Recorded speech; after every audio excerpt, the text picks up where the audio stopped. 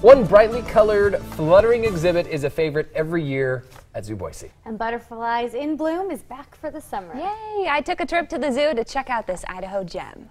It's a beautiful display of color this summer at Zoo Boise. Hundreds of Costa Rican butterflies flutter around you at Butterflies in Bloom. They all look different. We have a species, the owl butterfly, and when their wings are closed, it looks like an eye of an owl, so that's protection for them, so that the predator would think it's something much larger than what it is. We have some called zebra longwings, and they have these beautiful black and white stripes. My favorite is the glasswing, and it's this really light green coloring and almost looks see-through. The one species that we have in this exhibit that's also from Idaho is the monarch butterfly. New butterflies are shipped to the zoo and added to the exhibit every week.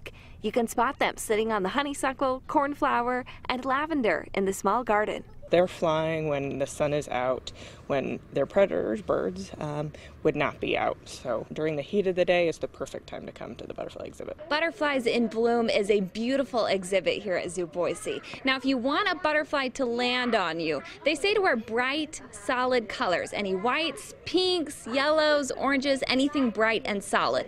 I'm still waiting. Key there is just to not freak out. Let them land on you and hang out. Our volunteers are happy if you don't want them on you to help take them off. Butterflies don't actually have mouths, so they can bite you, so nothing to be scared about. I like the monarchs and the blue ones because they're so pretty.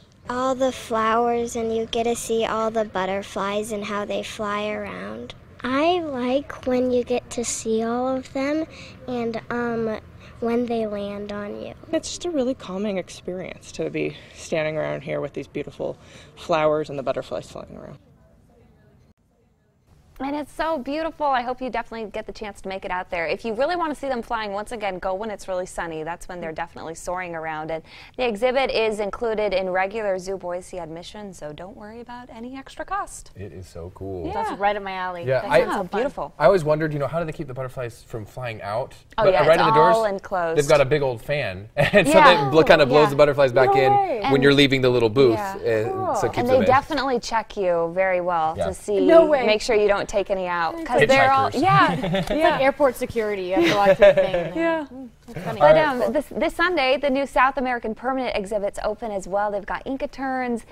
Those are the Inca terns, and they're in the same exhibit as the penguins. So everyone will be excited. The penguins are back. Nice. The capybara, largest rodent, and armadillos as well. So it should be fun if you want to get out there. Those open Sunday.